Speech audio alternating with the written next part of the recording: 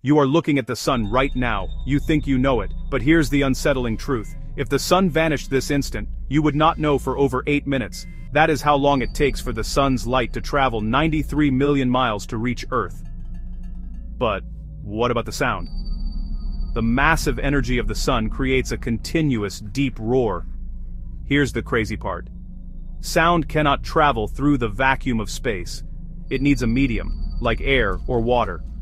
So, that cosmic sound is constantly roaring, but it never leaves the sun's atmosphere.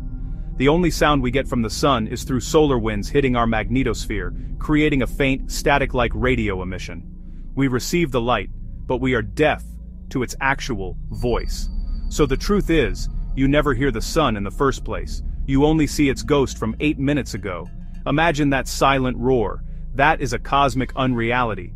Tap the follow button if this changes how you look up at the sky.